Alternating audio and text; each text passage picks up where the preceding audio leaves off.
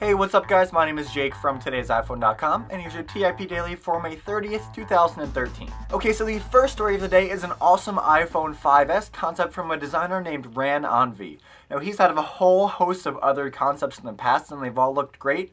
And what's really cool about this iPhone 5S design is that it doesn't really totally revamp the phone to a point where it's, totally unrealistic and not even recognizable as an iPhone.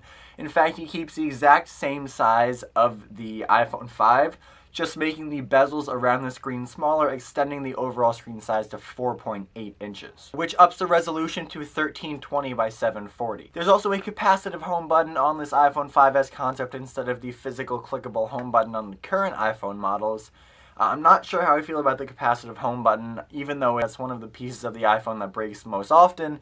I'd still much rather have a clickable home button than a capacitive one. But overall, I definitely like this concept. I'm personally pretty happy with the screen size on the iPhone 5, but if Apple was to up the screen size, this is definitely how I would want them to do it. I think the overall footprint of the iPhone 5 is perfect. I don't want it to get any bigger. Some of these Samsung Galaxy devices are just too big. I think it's ridiculous. So if we do get a bigger screen size, this is what I want. Okay, moving on, in next generation iPad news, a Vietnamese website that I will not try to pronounce seems to have gotten their hands on a reported case for the 5th generation full-sized iPad. Now, there are some pictures and there was a video, but it seems that it was taken offline.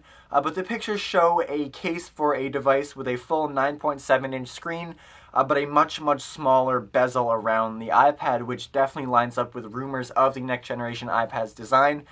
Basically that it's going to mirror the design of the iPad mini with a smaller bezel around the screen and an anodized aluminum back, making it much more portable, but still preserving the full screen real estate. Now, of course, leaked cases are always a toss-up. They could be right, they could be wrong. There's really no way of knowing.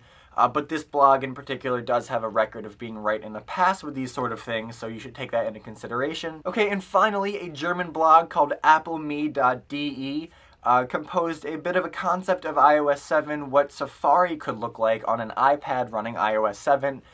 It really took into account the flatter design, the black and white user interface elements, as well as some really cool multitasking and bookmarking card UI elements. I think this is a pretty great concept. I'm not so sure how accurate it is, just because Apple doesn't really seem to be going for that card sort of functionality that we saw in WebOS a while back.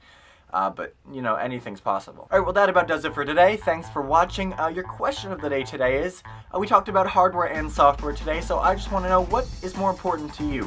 A new hardware, super sleek redesign of a classic device, or a new software that breathes new life into your old device?